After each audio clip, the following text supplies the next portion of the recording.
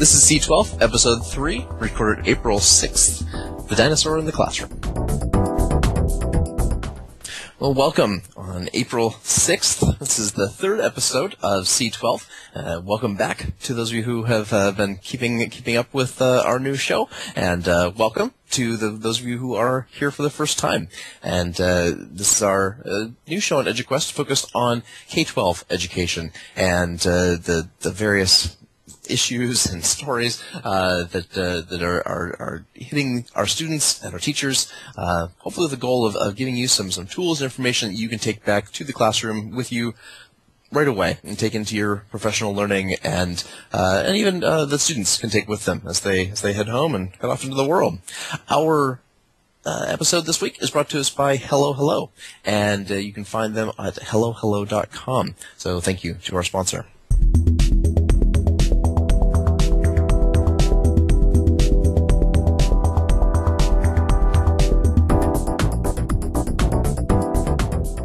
So I want to start with an article that was the CNN has been following this. A number of blogs have been following it. There were a number of words that New York State actually they published a list of words that they plan to remove from standardized tests that are used in the state. It's kind of a strange list. It includes everything from dinosaur to religion to birthday. These things have implications in various religions, various cultures, and obviously New York, particularly containing New York City, has a very heterogeneous population to which New York State is trying to be sensitive. New York State also includes some extremely rural, fairly conservative areas up into New England, and so there was an attempt to be sensitive to that.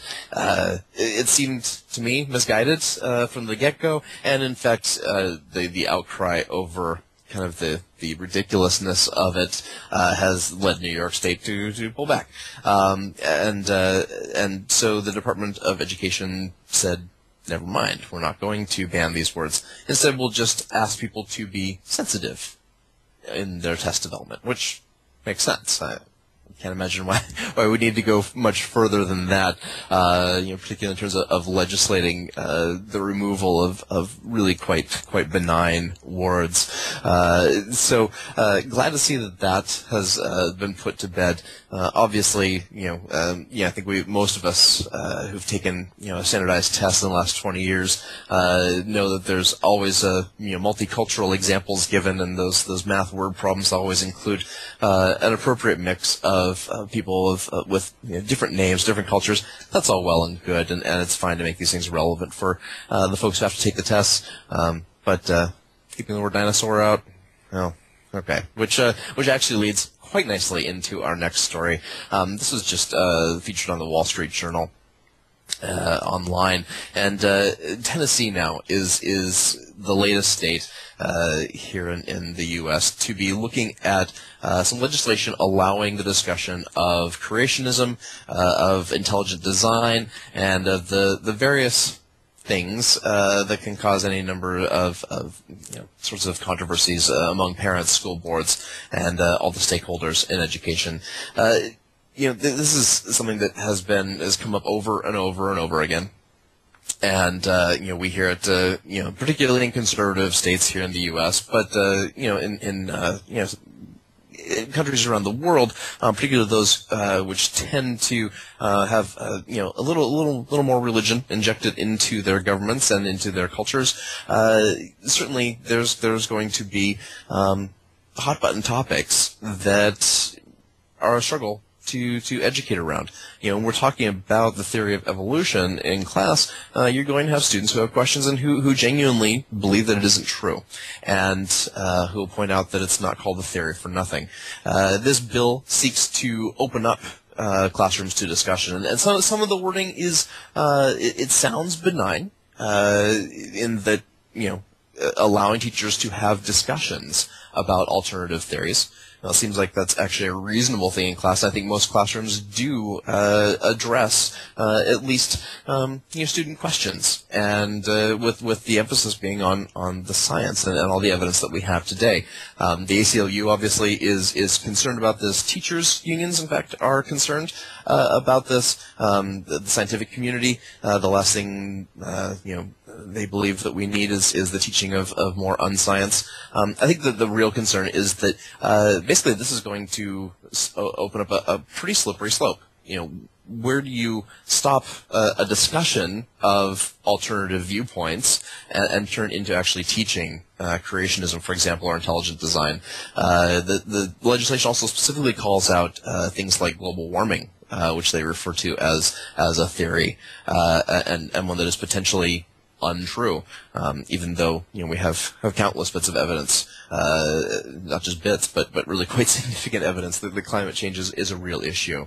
It's that idea though of the slippery slope, that's where this really starts to go awry, and it's the place where we could certainly envision teachers, parents, students, kind of derailing what is a well-established science curriculum and what is well-established science. We have lots and lots and lots of very concrete evidence for all these things that they get taught and that yet still have detractors. I think some recent statistics suggest that in the United States there's a significant percentage. I don't have that number on the top of my head, but we're talking on the order of 15 to 20% of people in this country who do not believe that evolution actually took place. And obviously people are entitled to their beliefs, but this mixing of religion with an actual science curriculum in schools is troubling at best, and this is what the various opposition groups are calling out. It looks as though this is going to pass in a fairly conservative state with a fairly conservative legislature, and it's headed for court. So we'll see if it does make it. It'll certainly make it usher to the state high courts. If it makes it up to the Supreme Court in the United States, which it may very well. This will be a landmark case, and it will be an important piece of defining casework, this is an issue that has been rearing its ugly head in schools for a very long time, and I can't imagine this will put it to bed. But perhaps as it makes its way through the legal process, we can see a bit of resolution to it. Hopefully, the resolution is one that favors science over unscience. We will see. There is a new bill in Arizona talking about cyberbullying, which is an issue that absolutely must be addressed. It is not something that it is not something that needs to be overlooked, or we can bury our heads in the sand. We can do lots of things to try and have really positive climates in the schools and limit bullying while students are on premise. But when they're at home, when they're on the internet, when they are out of school, where does the schools or the states, in fact, where does their reach extend? And how much can a student be punished for things that they do out of school online, in ways that schools traditionally have not had much reach? Most experts agree that if things are happening online or out of school, if they are affecting the learning process, and this goes back to a fair amount of free speech, casework and legislation, if it's affecting things that happen in school, then it's school business. And so if a student is intimidating and bullying another student online, then free speech laws dictate that if that substantially affects the classroom environment, then it is not protected, and schools have the right to take action. The Arizona bill, however, definitely is a bit further reaching, and free speech advocates are up in arms, and I think for good reason. And I hate the idea that these things are getting clouded by the actual issue of bullying, and cyberbullying is being clouded by something that is such an overreaching bill that really affects free speech that now we aren't able to address bullying in a reasonable way. Let me just read a section, though, of the amended bill that's making its way through the Arizona House right now. It is unlawful for any person with intent to terrify, intimidate, threaten, harass, annoy, or offend to use any electronic or digital device and use any obscene, lewd, or profane language, to suggest any lewd or lascivious act, or threaten to inflict physical harm on the person or property of any person. It's also unlawful to otherwise disturb by repeated, anonymous, electronic, or digital communications the peace, quiet, or right or privacy of any person at the place where communications were received. Wow. That covers a whole lot of interactions, and read quite literally. I'm looking at the letter of the law. We can't have students swearing on Facebook anymore. We can't have students sending a text with a curse in it, and just how do you define harassment? I'm not saying that students should be harassing each other on their phones or on the internet, on a tablet device where they send a tweet. But obviously our intent here, the intent is to ensure that students aren't, we've had some very high-profile suicides here in the state of Massachusetts. There have been some very high-profile cases of students killing themselves because of significant bullying, both in and out of school. And obviously, we need to do something to help protect our students and promote reasonable climates. But to take this to this level where we are really infringing on the rights of students to communicate in ways that are somewhat natural, I think this steps way beyond trying to limit bullying and starts getting into some scary free speech implications. So if you live in Arizona, now's the time to contact your legislator, but it's also time worldwide for us to really be thinking about a framework for keeping students safe, making them feel welcome and included, and for making sure that schools are a place for learning and not a place of torture. There are an awful lot of times when students don't have no desire to, students don't want to go to school often anyway, when they are really struggle with their peers and find that the school is not a safe place, that there's nothing that interferes with learning more. And so as a result of that, we need a framework that is better than anything we have out there right now, because none of them are terribly effective and most are somewhat arbitrary. We need a framework for really helping students interact with each other appropriately, behave as very reasonable digital citizens, and we've even heard the same thing from Charlie Osborne in our conversation. She of course was talking about just our digital footprint, but digital citizenry is something we need to be teaching, and interpersonal interactions, both in a professional and reasonable manner. They all need to be part of what we teach and how we work in the classroom. Do we need to make sure that no student ever sends a curse word from their mobile phone? Probably not. So we will see where this goes. But this is not the way to solve bullying. And bullying has been going on for probably many thousands of years.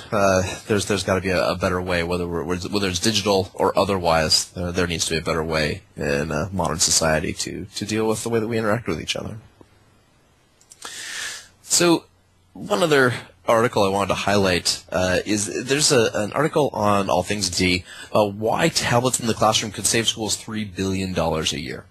And, that's a big number. It's a very big number. It's a fraction of what we spend on various bits of education. But I don't think this number is actually out of whack. And obviously it's a group of publishers and technology companies who are talking about it. But the idea is as Peter Kafka points out in All Things D, digitizing classrooms is a good idea. That's the premise of this. But unfortunately, I think what we're seeing, and we've certainly seen it with Apple's iBooks, we've seen it with publishers who are really not doing anything in terms of DRM. We aren't seeing them do anything smart in terms of how they get content, digital content, to schools and to students. we're not seeing prices come down on digital text that much versus the traditional dead paper texts. Even though obviously distribution costs go down to nothing, development costs go down, publishing and printing costs go down. All these things, we know that they're saving a lot of money, and they're simply just making more money on what should be a new model of distribution. So, Peter Kafka, as he says, let's say for argument's sake that digitizing classrooms is a good thing. That's true, but not because doing so is going to save schools money anytime soon. And certainly with our current model of doing things and of distributing content, of using mainstream content from the big publishers, it certainly doesn't seem to be saving anything. Then, of course, there's the initial outlay of capital for the devices themselves. That being said, let's take a step back and let's think about how we could hit that 3 billion number or a bigger number. And I think we can. And here's how. So when we can get price points down on tablets and computing devices, when we can make sure that we have equity in terms of who has access to these devices and how students can actually get the content, whatever that content might be, then all of a sudden we start thinking about making use of the wide variety of resources we have out there. And, Kirsten Winkler and I have talked about this on Review ad nauseum, and then with good reason, because it's so critical. And Audrey Waters talks about the same thing. The idea of the textbook is very much an anachronism, and there's huge amounts of wonderful, rich information available on the internet, direct from subject matter experts, that teachers can now curate. And this I think curate is the word of the year, and that's okay. It should be, because we are nearly overwhelmed by information and by teaching resources that are online and that are available digitally. Many of which are available for free or are very low cost. The teacher, as a subject matter expert, has to be able to pull these things together and share them with students. And when that can begin happening, when tablets are inexpensive, when students can access the internet and access these resources online, and when teachers are willing to step back from sort of traditional textbook classroom models and start pulling information together, sharing with their students, getting students to share and synthesize and put extra information back out there. We've talked about this, with Mentor Mob last week, and I just talked about them. I talked with Vince of Mentor Mob on WizIQ during one of WizIQ conversations. When students start creating their own content based on these open resources and are synthesizing and sharing and discussing and collaborating to produce this, okay, now all of a sudden we can start thinking about just how much a tablet or a computing device of any sort can save a school. When it's the same old, and it just happens to be on a screen instead of a book, well, your backpack's going to be lighter, but your budget and your bottom line certainly will not be. And as things stand, we talked recently about Apple iBooks and how, in fact, it's going to be quite drastically increasing costs for schools. This is the opposite of what's supposed to be happening with digital content, with digital books, with the promise of tablets. It's time for a shift. So we will see. I absolutely agree with Mr. Kafka that in fact, unfortunately, this isn't going to happen anytime soon. But the technology is already there. The content is already almost there. The biggest thing we have to change now to see these savings happen is changing the pedagogy and changing the mindset on the use of content of this sort. So we've got a ways to go, I think, but the potential is there. Huge savings to be had. Different model, very much needed. Once again, take a few moments to mention our sponsor. Very much appreciated. Our sponsor this week for C12 is Hello Hello. Hello Hello is an innovative language learning company that offers state-of-the-art online mobile courses. And Hello Hello couples social networking with language learning, which allows users to interact with native speakers around the world right from their mobile devices. Hello Hello offers courses in 11 different languages for the iPad, iPhone, and Android devices. And they actually just launched a new range of apps for the BlackBerry Playbook. So the courses have been developed in collaboration with the American Council on the Teaching of Foreign Language, and you can visit them at hellohello.com. That's hello-hello.com.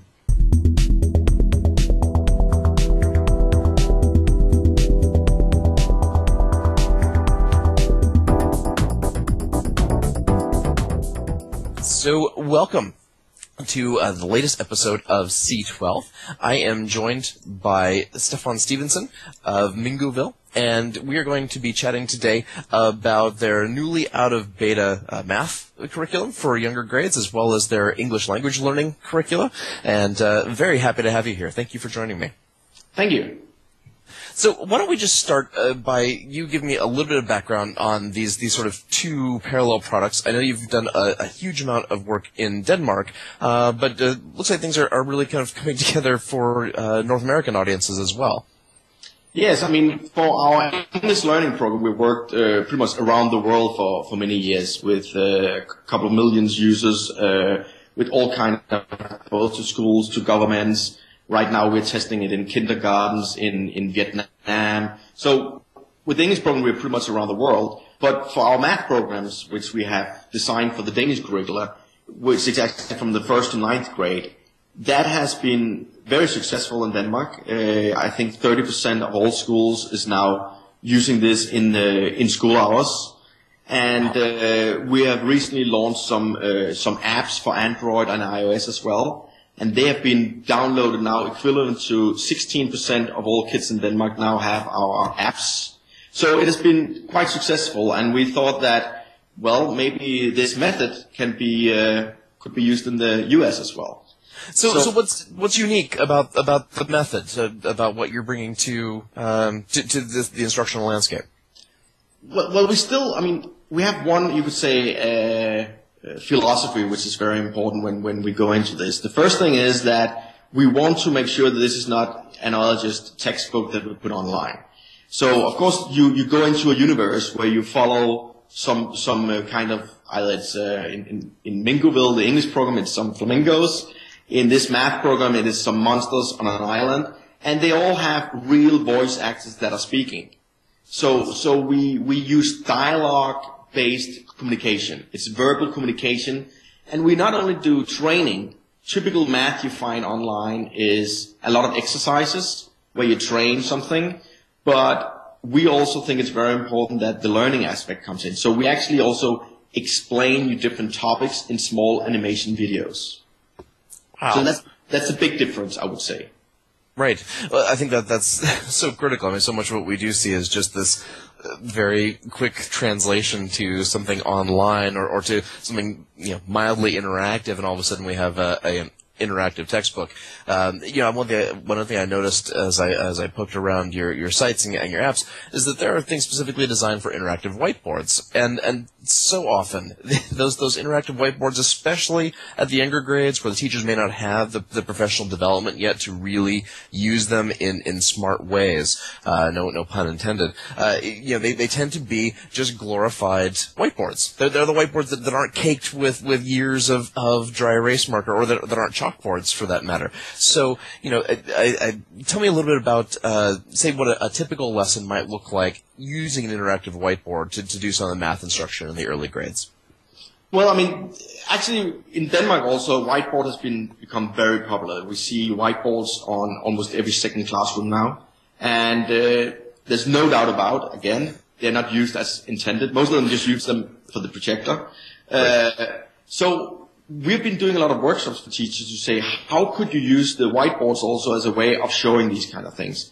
And we found, and this was not intended by us, but this is feedback from teachers, and we now use that as a case, that our instructional small animation videos or animation of explaining the topic, the teacher uses those to say, all right, we're going to start a new topic now, class, and we're going to use this, computer-based learning program, but to give you an idea about what it's all about, and to give you an introduction to a new topic. Let's say it's subtraction.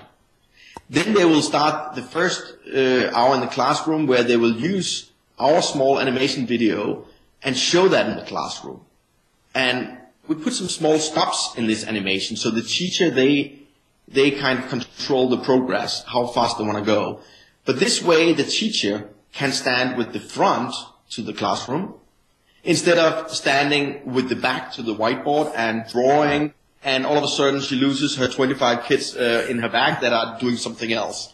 So it's a tool for them actually to stand there and the storytelling a teacher normally does, which a good teacher does at least, is that we kind of also try to take that over, but of course we still want the teacher in, and they can be the facilitator between what's going on the smart board here, together with the kids, and let them ask the nice questions to the kids. Gotcha. Now you also have apps as well. So how are you seeing adoption pretty much on a teacher level? So they're working with the apps, or are students in one-to-one programs using apps? How is that being deployed generally with the younger grades? First of all, I'll say very differently. Okay. The first thing we saw that the good thing about the apps is we can take them into the classroom. So we don't have to go down to some room where you have some computers. So it can be a mix that first you do something together as a normal classroom teacher, and the teacher can say, and when the teacher does, really quickly you become the hero saying, please take out your smartphones or your mobile phones, which is always a good thing. But here we have actually made some different kind of apps where some you can sit and do one by one. We have some where you can hook up, so you might sit with your Android phone and I sit with my iPad, and I can quickly say, let's say we learn subtraction now, and I give you some exercises. You and I can connect by just typing in the same 3 digits, and then we play against each other. So we have some, you could say, quickly we'll have a little bit of competition here involved, which is fun when it's about math. Right. The other thing we have done is we have made some small kind of quizzes, which works extremely well on phones as well, where you put your phone down. I can almost explain show you here. This is first grade, my first grade app. I think you can see it here. Yeah. I log in, and why I want to just show you this is because one of these small games in here is a quiz, right? So I have some of them as a quiz. This is a quiz about mirroring things, but I can play up to 4 players. So let's say it's you and I playing this, or the 3 of us here sitting there. I put this 3 players.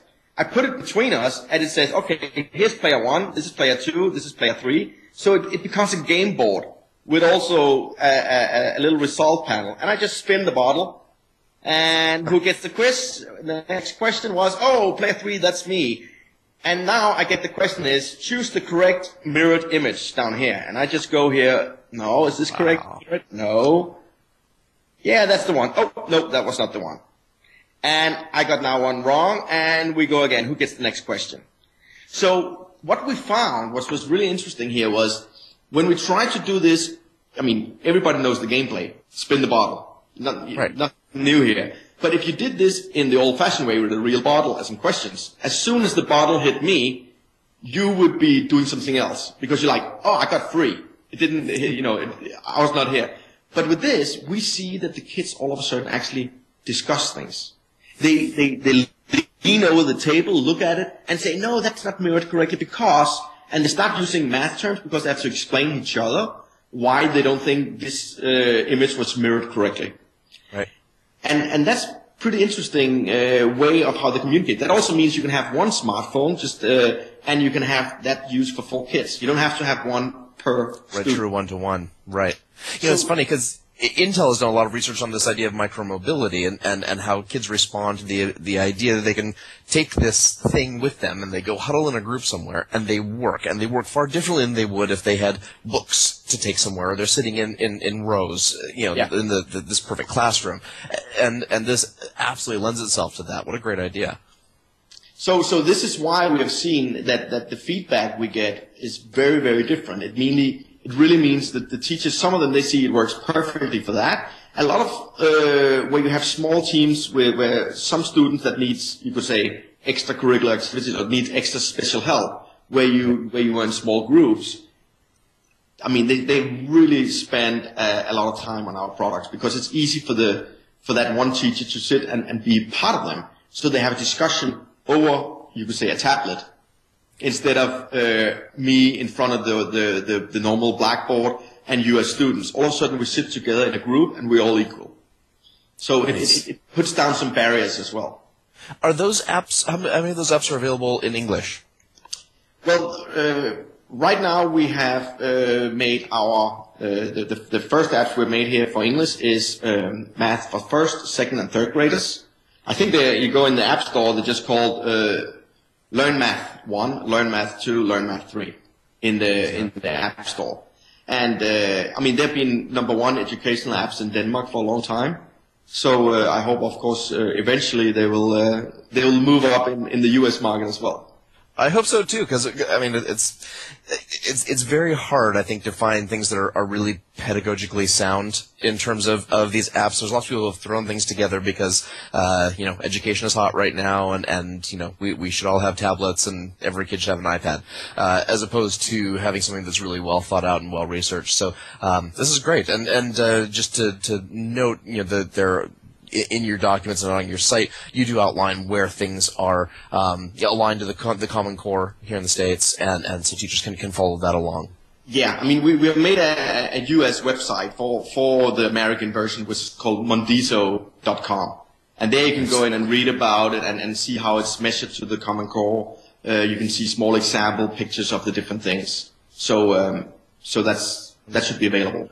Oh, absolutely, and we'll put that up on the lower third. If I have the possibility, mention one more. If we talk apps, and what is really interesting, because this was actually something we found out in math classes, that a lot of kids nowadays, they don't know how to tell time on an analog clock.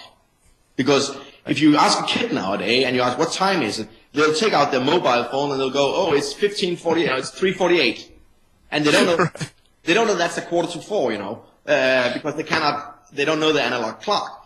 And in many schools and on public places, we still have analog clocks. But we have a whole generation who grow up who don't know the analog clock. So we thought there must be room for making an app that could do this. And we did this in Danish. And this has been in the top paid iPad apps, 10 iPad apps in 3 months in Denmark. #1 in education in Denmark. Now it's in Norway, #1. And we've made it also so it's available in English, and it's also about storytelling with a real voice actor. This comes in here. Oh, sorry, he speaks Chinese here. So you can go in and change the language here. So it's not Chinese, but it should be English or US. Now you'll have. Hi there, and welcome to Mingoville's Playtime. And the whole idea is you have to build your own clock and really play with it. So here you go in and play with the clock and build it yourself. Now it's falling apart. I still haven't found out what is wrong. So you use you go like this and it all moves around. You then have to build the clock yourself. And wonderful. They will learn minutes and 5 minutes and all that in a progress. But again, just like I talked before about the difference between learning and training, this is training as well. So if you haven't had somebody to learn you can actually go in and watch the video. So I want to watch the video here, stream it or download it.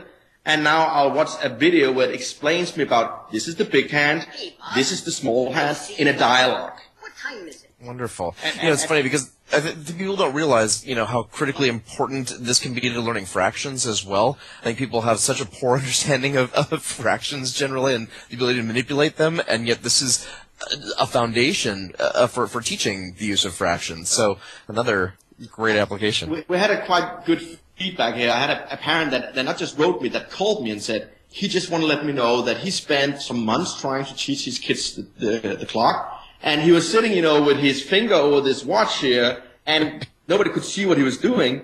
And he downloaded the app, and he said, what I've spent some months on, it took my kid, which was 5 years old, 2 days, and he could tell the time all over. I mean, perfectly. Right, without issue. And it has been fun for us as a learning company, because people always ask us, well, this digital education doesn't work. And I'm trying to teach English and math, and to measure if it works is a science. To make a proof will take a long time. So when you go into a very small topic like learn how to tell time, it has been quite fun to see, well, we tested this, it works, and it works in a very short time frame. Right, very So demonstrable. that's why it's been so interesting for us to actually do this as well. Excellent, excellent. I think, honestly, I think this is a model of what iPad and tablet apps should be looking like in schools. That, so often you don't see them taking full advantage of the accelerometer and the swipes and the gestures to really do something that's totally natural for our students, because it's not students who designed it. It's old people who like us who didn't grow up with touch. And but you've nailed it. So very good. Well, I'll be very much looking forward to actually downloading some of the stuff myself and turn my kids loose on it. And I really appreciate you taking some time today. Thank you. Well, thank you very much. Hope to see you again. It's a pleasure. Talk to you soon. Bye.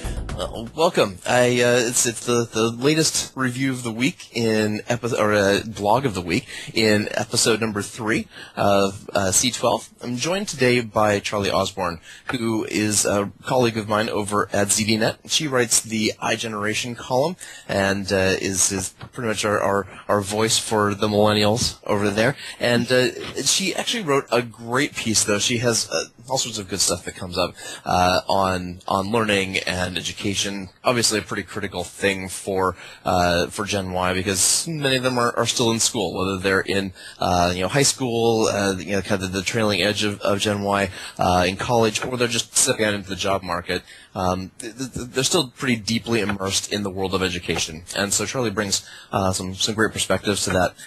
Just wanted to, Charlie, have you introduce yourself a little bit more than I did. Tell us a bit about what you bring to the table, and then we'll talk about your blog on memorization and sort of rote versus understanding in modern education.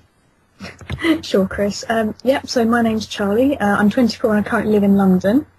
Now, my background is actually from teaching, so I come at it from as much as I can from a sort of on-the-ground perspective when I write about things like this. Because obviously I'm in both groups. I'm Gen Y in one way, but I've also taught Gen Y, as well as teaching people younger and far more older than me, going up to 65 years old in Saudi Arabia, which was quite an interesting experience, you have to say. I'm sure. Yeah, it was an interesting one. I've also worked in business, I've done service, I've taught in about 22 countries, I think, and counting. A bit of a spotted past, really. And my latest job is working, as you said, at ZDNet, and also the sister site, Smart Planet. Wonderful. And you're only 24? You've been busy. Yep. So everyone says. That's awesome. All right, well, why don't you just summarize your post on ZDNet for us, and we'll include a link for the audience. But just to summarize your post, and then we'll chat a little about the ideas. But I think you hit on some really important points, and I wanted to just bring them to light. Sure. The title of the post is called "The Future of Education: Memorise and Analyse," and it's basically looking at how teaching methods, how current pedagogy. I can't even say it. Pedagogy? Is it pedagogy? I never got that right. I would say pedagogy and yeah, but you're American. Pedagogy. Exactly. So and usually East Coast people say pedagogy, and West Coast people like me say pedagogy. So I don't know, but we know what you mean. Pedagogy. We'll go for that one. But basically, how it fits in with what the future and the global economy will actually expect students who are entering the workforce to be able to do. And what I basically say in the article is that we're failing our students, pretty much. And the emphasis on how we do it is we're emphasising on memorising data, but the thing is that we're in a data-saturated environment, so what is the point? It's just absolute wasted time, wasted energy, and it's almost archaic now. If you ask kids to memorise X, Y, and Z, well, they can look it up on Google at any point. They've all got mobile phones, they've all got tablets, they've all got this, that, and the other.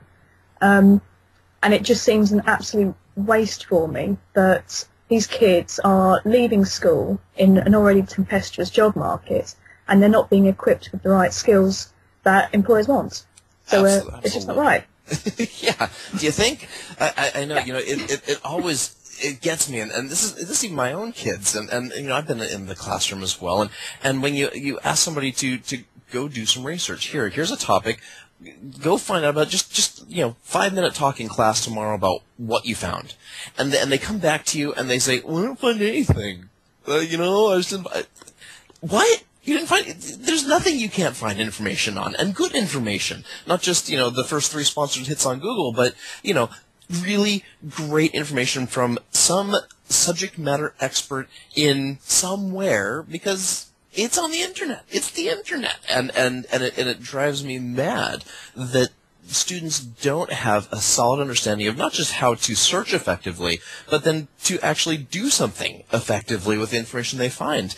It's just lots of data streams and no ability to sort them out or really effectively then analyze them and turn back to create a product, whatever that product might be. It's not really even relevant what it is. It seems to be a nearly universal phenomenon, and it's good to hear it's happening in Europe as much as it happens here in the States. It really does. I mean, the amount of times that I'd ask a kid, go and research this, and they would generally come back with a printout from Wikipedia. That's not what I asked. I asked you to research something, to find out what's true, what's not, and to analyse it. And that's just something they cannot do. So they're used to having everything in front of them. So here we are. Okay, I can search this. Let's do this. But they can't take it a step further. And that's the problem. And it's so important in so many businesses and relevant industries that, you need to be able to take information, whether you're looking at a sales pitch, whether you're starting up your own business, anything like that. And you can't take it any further than, let's do a printout of this, let's look at this. And it just seems so pointless.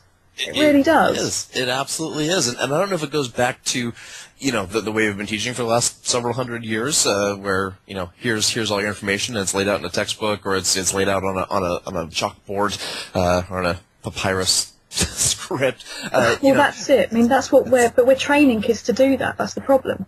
So what do we do? Where do we go, and how do we change that mindset? I think we've got to change. I mean, it's a big ask, really, and there's no, straight black or white answer to this. But we have to change our own view of what education actually means. Because if you train a child to memorise facts in order to pass an exam, then that's what they're going to do. It's simple as that. Right. So unless we change our own view of, right, okay, if a child is able to be spoon-fed these facts, therefore they get this grade in the exam, this means, they must be good. We need to change that in itself. There are several universities in the UK that when it comes to their students, instead of giving them exams, they'll give them an oral exam. So they'll ask them to explain about a project or something they've been working on, to actually see how they process the information and what conclusions they come to. Now, obviously, that should be brought down for, kids that are in high school that are just going up, that are looking to enter university. That's the kind of thing we should be doing, not saying, tell me everything you know about religion. It's just not good enough. Right. I think it goes back to this idea of project-based learning. If you're not applying what you're doing, and you don't have an instructor there to kind of guide you through that process, then it's just rote. And the best practices that I've seen around this, and the teachers who are the best able to actually have a student understand what's happened, to actually master a concept, are those that are willing to roll their sleeves up and do a project with students. I was just on another webcast and I mentioned a project that my 9-year-old is doing, and I put him at this school that he's at for a reason, and I pay exorbitant sums to have him educated there for a reason. Is because every year they do a deep dive across the curriculum into a particular subject. This year it's the Middle Ages, and they're not just studying. This is what happened with the Black Plague. Lots of people died. They're actually looking at bacteria, for example, or vectors in their science class, and they are looking at the history of the Middle Ages and the growth of Catholicism, and now they're working. The last 2 months of school, they're writing a play, an original play, and they're going to perform it for the town, and they are and the plays that have happened in the past with the school are actually really incredible for things that are written by 9, 10, 11-year-olds because they understand. And I can have a genuine conversation about the Middle Ages now with my 9-year-old that I can't with my older children who made it through this sort of traditional system where they have some vague recollection that the Middle Ages weren't a lot of fun, and that's it. It's just really a very different thing, and I can't rail on this one enough. But I really I thank you for sharing this with us and talking about it. I guess we just keep up with a good fight and keep beating this into people's heads. But I would love to see more when you do stumble across teachers who do it right, who make it happen. I'd love to see some of the success stories as well. Let's hope we'll be able to find some. Yeah, I know. Good luck, right? It's they're unfortunately few and far between, and it's where we need to get to, but we have a ways to go. So Charlie Osborne is with us from ZDNet, and joining us today from London. Thank you so much for your time, and definitely check out her blog. It's not just the rantings of a Gen Y by any means. So thank you very much. You're welcome.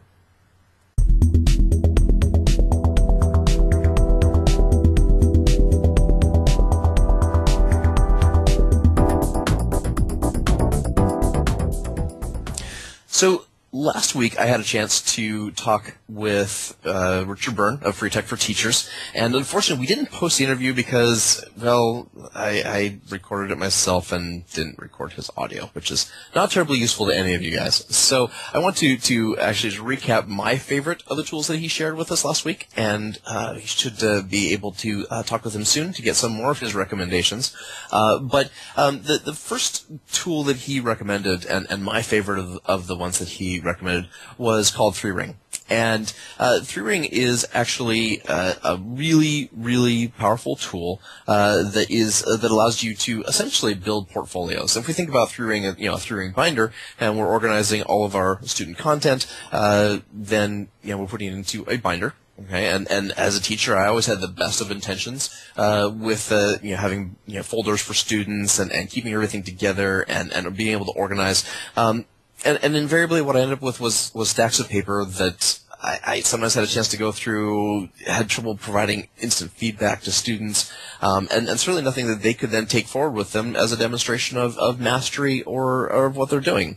3Ring, though, takes your Android or iOS phone and allows you to just digitize content very, very quickly, and even by just taking a picture of a page the student has created and then putting it into portfolios for your students. Wow, what a great idea! If only I'd had this when I was in the classroom.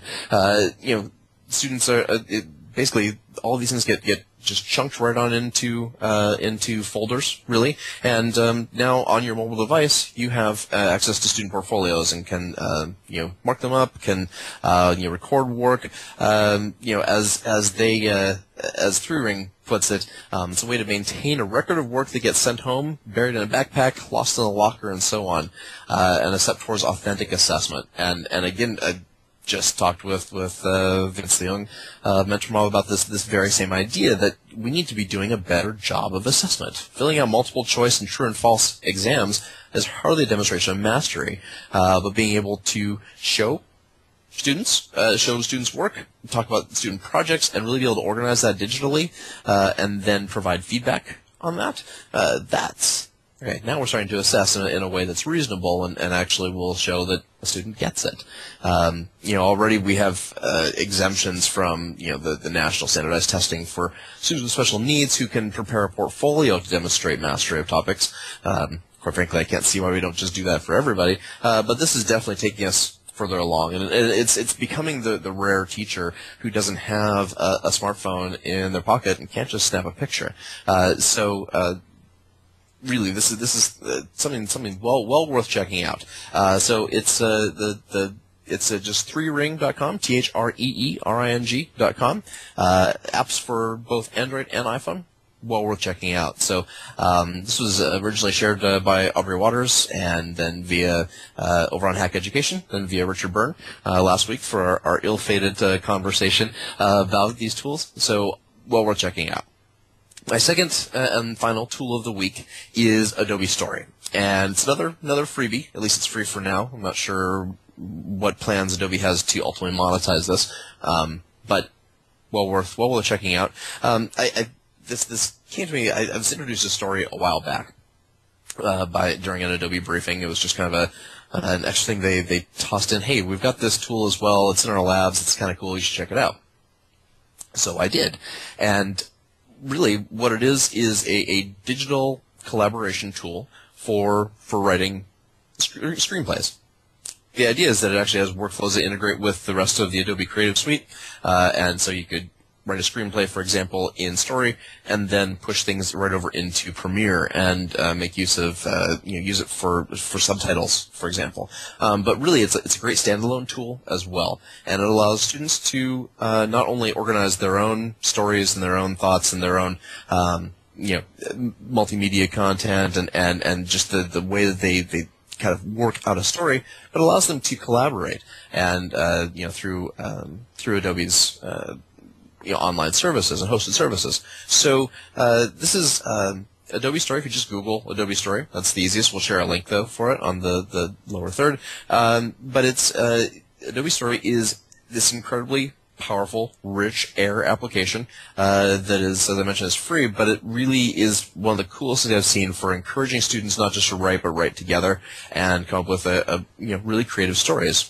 We're talking already about this idea of authentic assessment and doing something better to assess students than just having them take true and false tests. Well, there's probably not many better ways of doing this than having them write and film an actual original screenplay.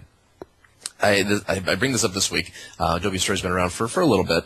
I bring this up this week though because my son, and I mentioned it I think over on Review Ed, my son is working on a play with his class, and they're working on a play because in fact this was their year to study across the curriculum quite deeply the Middle Ages, and so they're writing a play set in the Middle Ages, completely original screenplay. The class is collaborating on it, and they're going to perform that play later at the end of the year for our town. Every year the school does this, and it's brilliant, and the plays are wonderful, and they actually the school resorts to really painful hand ways of doing it, and just the collation of content and whiteboards as students really kind of hammer out what these plays will look like. But I have to say that Adobe Story would make this ever so much easier and would allow for actually some very cool collaborative development of content, and even even for teachers or people who are in the business of writing, it's actually a really useful tool. And I'm finding I use it more and more for the books that I'm developing, just for sort of organizing everything and helping see a flow of a story. So Adobe Story, well worth checking out. Right, and that is it for C12 this week. Hope you've gotten a few stories you can take back and consider, talk with your peers and your colleagues and your students about, as well as a couple of tools that you can take back into the classroom. Again, thank you to Hello Hello for sponsorship this week, and do check us out next week, as well as some related stories over on Review Ed. Thank you very much. Have a great weekend.